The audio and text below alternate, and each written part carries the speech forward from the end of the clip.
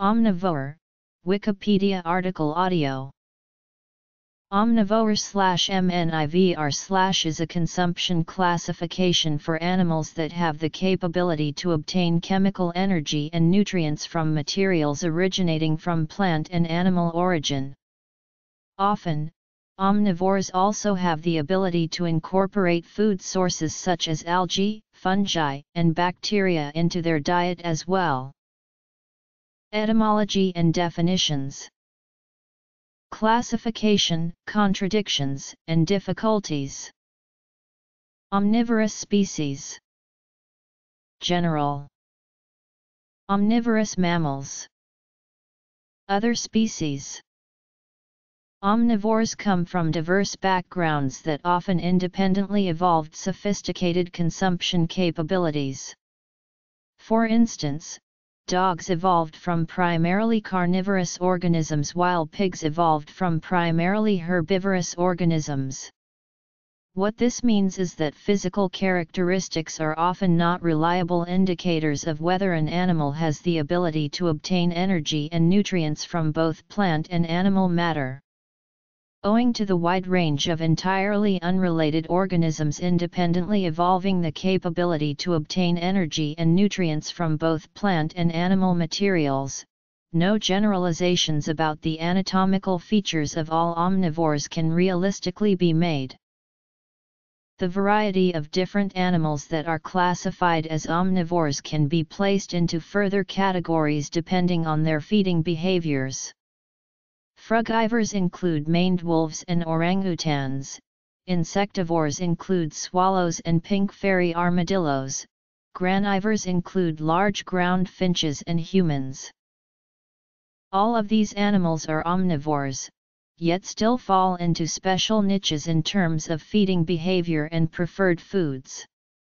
Being omnivores gives these animals more food security in stressful times or makes possible living in less consistent environments. The word omnivore derives from the Latin omnis, and vora, from vorare, having been coined by the French and later adopted by the English in the 1800s.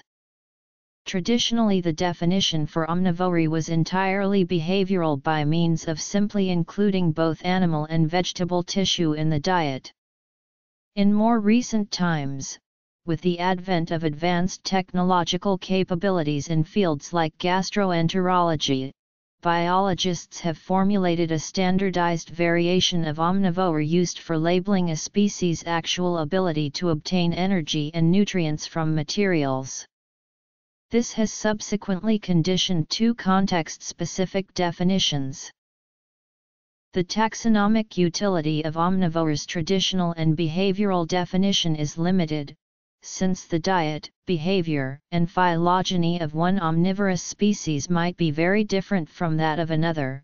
For instance, an omnivorous pig digging for roots and scavenging for fruit and carrion is taxonomically and ecologically quite distinct from an omnivorous chameleon that eats leaves and insects.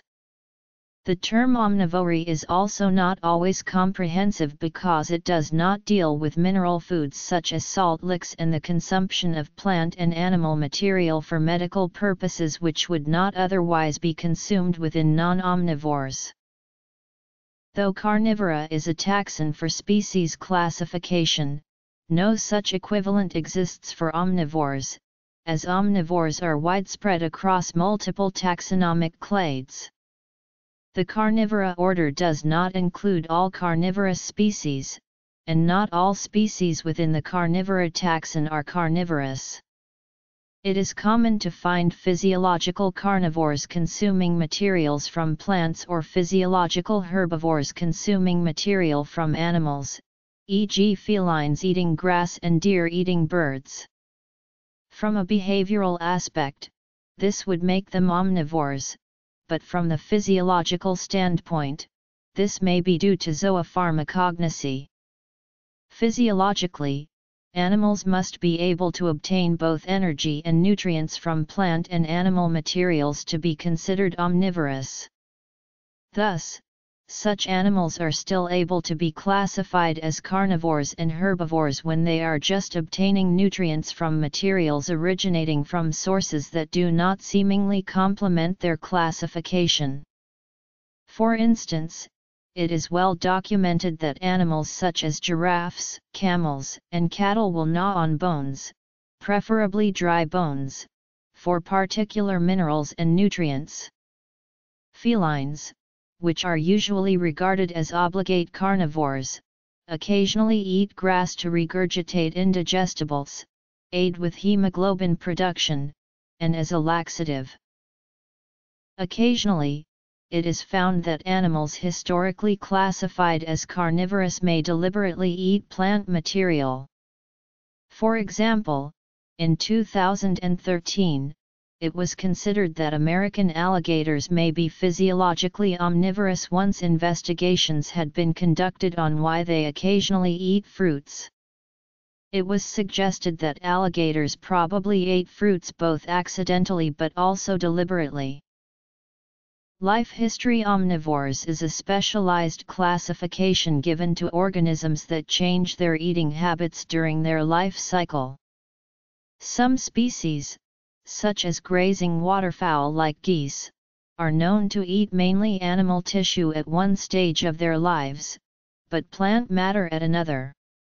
The same is true for many insects, such as beetles in the family Meloidae, which begin by eating animal tissue as larvae, but change to eating plant matter after they mature.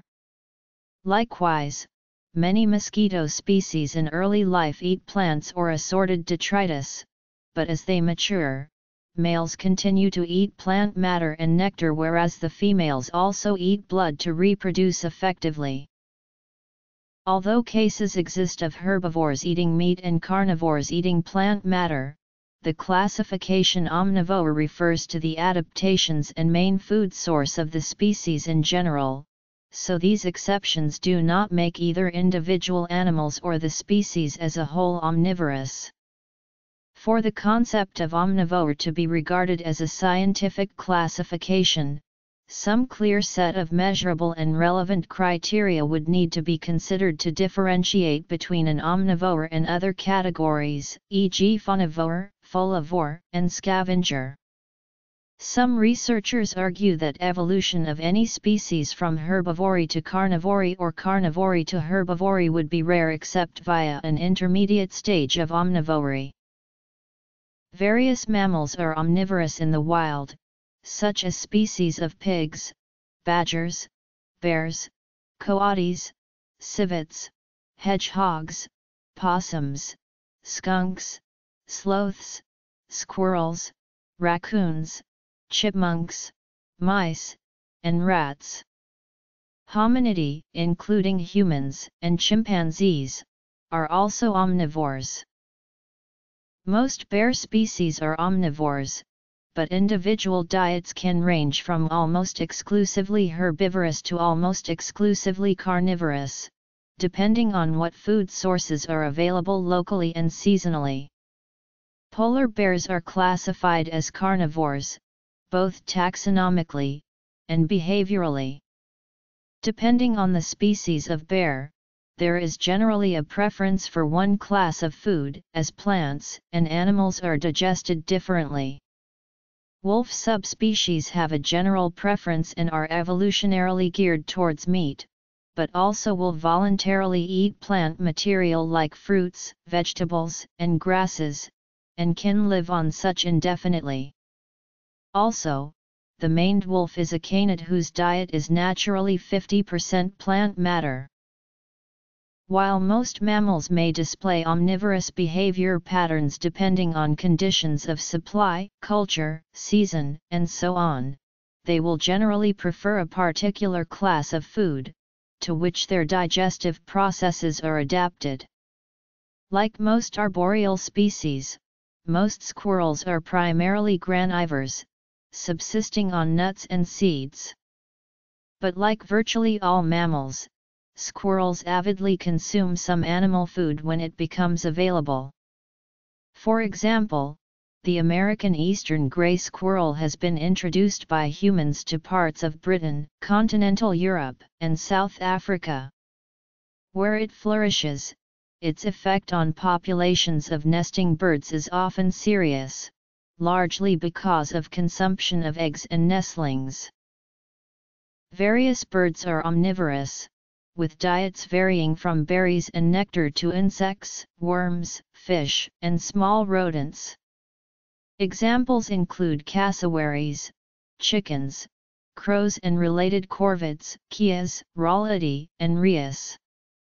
In addition, some lizards, turtles, fish, and invertebrates are also omnivorous. Quite often, mainly herbivorous creatures will eagerly eat small quantities of animal food when it becomes available.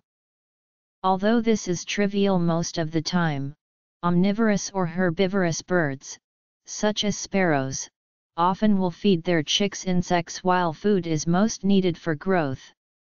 On close inspection, it appears that nectar-feeding birds such as sunbirds rely on the ants and other insects that they find in flowers, not for a richer supply of protein, but for essential nutrients such as cyanocobalamin that are absent from nectar.